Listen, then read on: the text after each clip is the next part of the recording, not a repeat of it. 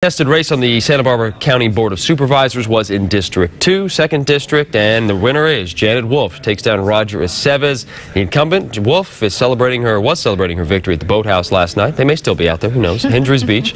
Wolf called it a hard-fought race against Roger Estevez. She thanks supporters that she nicknamed the Wolf Pack.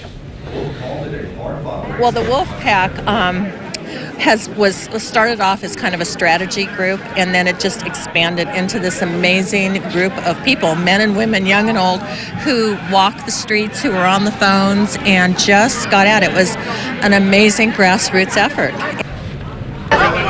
Wolf won't be celebrating for long, though. She says the board needs to get right to work on a new county budget.